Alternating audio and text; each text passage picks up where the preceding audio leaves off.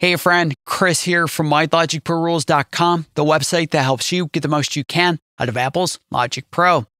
Today I want to discuss pre-fader metering and what it actually does in Logic Pro. There's so much confusion and misunderstanding about what this mode and function does, and there are a lot of folks online from YouTube to websites and blogs that will insist if you're recording or mixing or doing anything in Logic, you should absolutely only be metering with pre-fader metering turned on, as if it's some sort of secret detail that will just be a game changer for your workflow. And I hate to break it to you, but pre-fader metering is not all it's being made out to be. It's really simple in its functionality, but again, a lot of misunderstanding. So I want to show you right now with some clear, simple audio examples what this mode and function does. So let's dig into it. Now first, let's go to the control bar right in the top in Logic. Either hold Control and click, or by right-clicking an empty section in the control bar, we're going to bring up this menu and click on Customize Control Bar and Display. And right under Modes and Functions, we have an option to introduce or remove various modes and functions, but specifically pre-fader metering.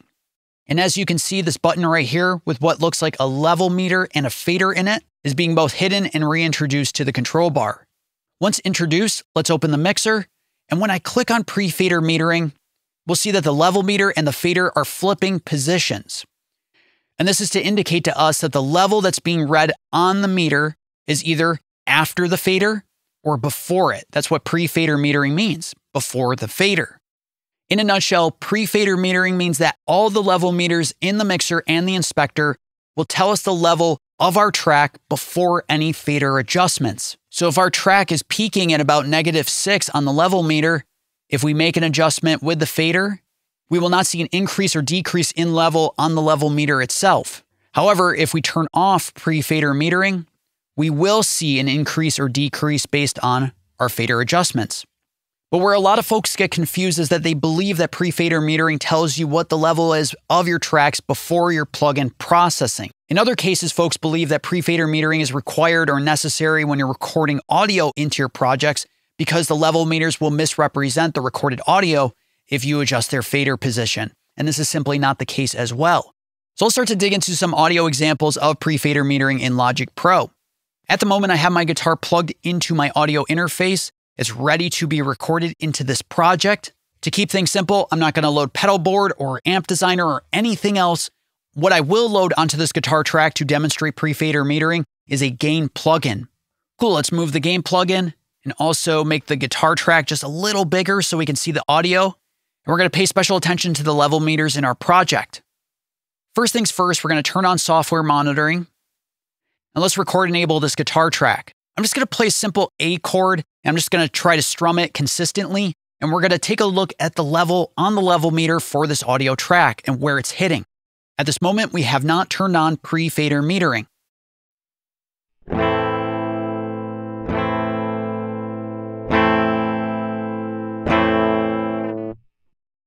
All right, so we can see that we're peaking at about -5.8 on the level meter for our guitar track. If we turn on pre-fader metering in this project, and if I play my guitar again, the level should be roughly the same.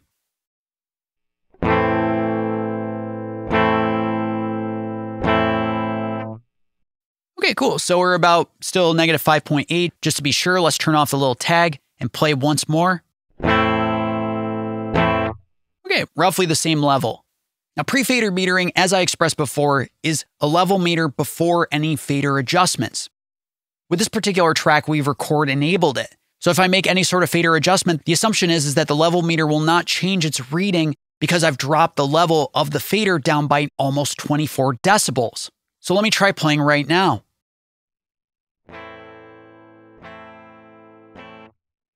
Okay, that seems to be the case, right? We're hitting -3, we're even louder. I'm hitting those chords really hard. So clearly the fader has not impacted our level meter, so we know our loudest level with this guitar track before we start recording or as we're recording. However, if we turn off pre-fader metering, let's take a look at the level of the guitar when I play again.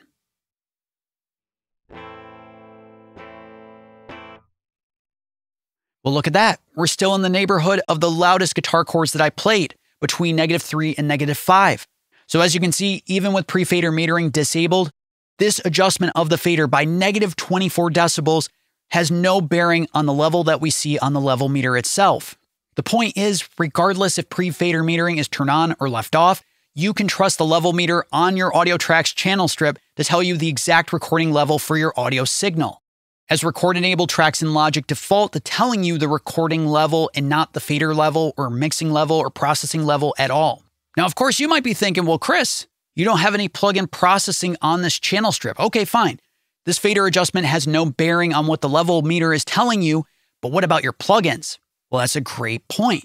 That's why in this case, I've loaded a gain plugin and I'm going to reduce the level of my audio track by 96 decibels.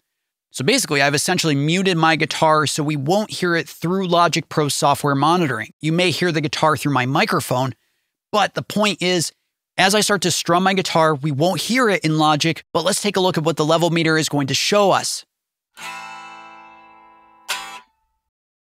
Well, look at that. We don't hear the guitar through the software mixer, yet we still see the actual recording level for this guitar, regardless of the gain plugin and regardless of the fader adjustment. I mean, if you add up the fader adjustment and the gain adjustment, that's negative 120 decibels. But the point is, the level meter in Logic for record-enabled tracks is still going to show us the actual recording level for our audio tracks. So again, if we turn on pre-fader metering in Logic, we should see no difference in terms of the measured level. Right? So we can see the recording level on our record-enabled channel strip, which is really important because we want to make sure we're not too loud to the point where we're clipping. But we're not seeing any action on the stereo output meters, which makes sense because we're not hearing our guitar through Logic software mixer because we've turned down the gain and the fader. From here, we need to talk about input monitoring because it is slightly different from record enabling a track. So for this, let's adjust the gain plugin to about -30. And let's also set the fader back to its original position. And we'll disable record enable and enable input monitoring for our guitar channel strip. And from here, let's bypass the gain plugin and let's strum some chords on this guitar once again. Okay, so -9.2, we're in pretty good shape. Now, if we enable this gain plugin on this channel strip with pre-fader metering turned off, let's take a look. Okay, we have a drastically different level now for our guitar track. Let's do it once more just to see the actual reading.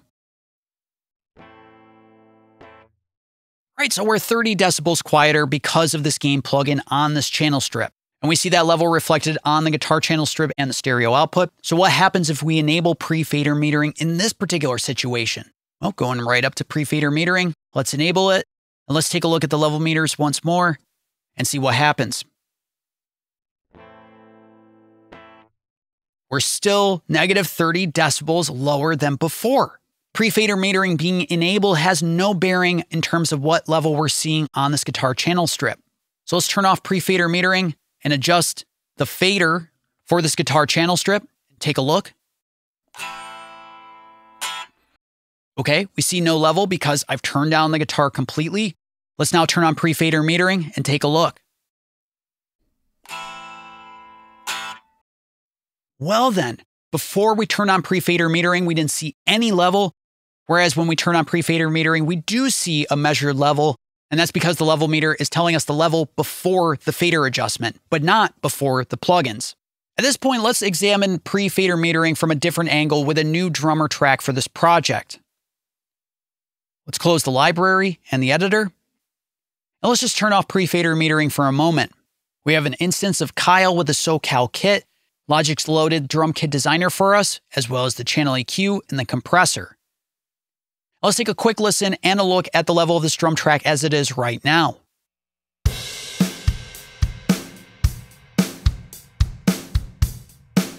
Okay, so roughly -5, -4 dB. If we turn down the fader by about 10 decibels for this drummer track, let's take a look at the level now and where it's reading.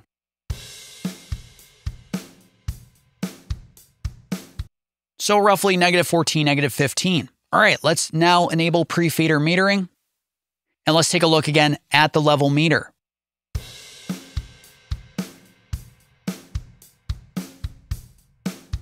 Great, so the stereo output is telling us the exact monitoring level for the drummer track with this 10 decibel reduction, but the level meter for the drummer track itself is telling us the actual level before the fader adjustment because of pre-fader metering. With pre-fader metering left on, let's disable the compressor and open up the channel EQ. From here, I'm going to boost the channel EQ by about 10 decibels. And I'm going to right click on the meter itself in the channel EQ and disable visualize master gain because I don't really like to see the offset of gain. But just know we're boosting the drummer track once again by 10 decibels to offset this 10 decibel reduction on the fader. Now let's take a listen and a look.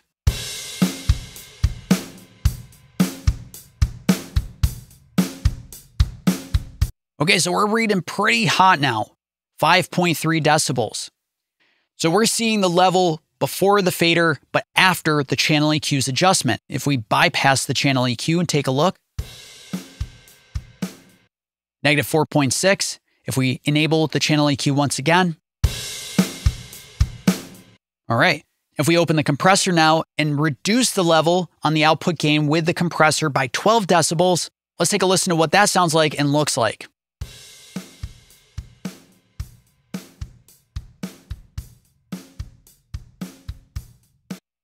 All right, so even though I've boosted the channel EQ by 10 decibels, I've reduced the level of the track by 12 using the compressor, and we're seeing that level adjustment in pre-fader mode on the level meter, not including the fader adjustment.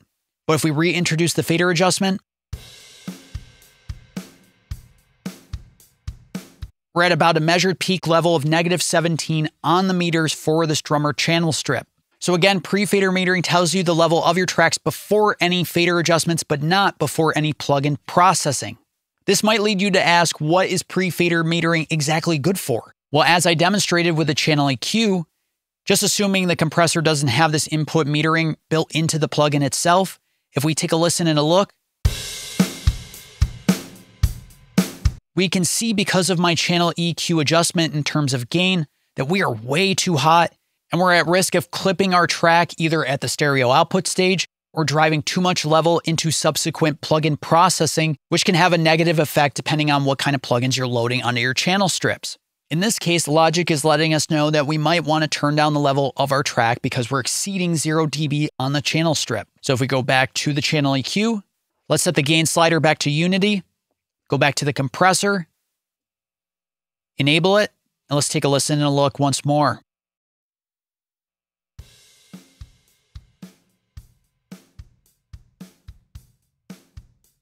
All right, cool. So now we're at negative 16.7 with the compressor. So let's boost that back up. We're now at negative 5 when we make that adjustment to the compressor's level. And if we turn off pre-fader metering and take a look, we're at negative 15 because of this fader adjustment, because now the level meter is reading the level after the fader adjustment. In a nutshell, pre-fader metering allows you to keep an eye on the levels of your tracks throughout your projects as you start to introduce plugin processing, because plugins might introduce a boost in level or reduction, and you might want to keep an eye on that. But pre-fader metering is pre-fader, before any fader adjustments, not pre-plugin processing. However, if you have an audio track or a software instrument track that doesn't have any plugin processing, well, then you're just looking at the pure level of that audio region or the pure level from that software instrument based on where the level is set in the software instrument. And when it comes to audio tracks that are record enabled, Logic Pro will always tell you the actual recording level of that audio track, regardless of fader adjustments, regardless of plugin processing, and regardless if pre-fader metering is enabled or disabled. And input monitoring enabled tracks will respect pre-fader metering in terms of it will tell you the level after the plugin processing and before the fader adjustment. So I hope this video was helpful for you. If it was, as always, I highly recommend subscribing to the channel, Why Logic Pro Rules, or subscribing on the website itself, whylogicprorules.com. Every week, I'm posting new videos, emails, or posts to help you get the most you can out of Apple's Logic Pro. Thanks so much.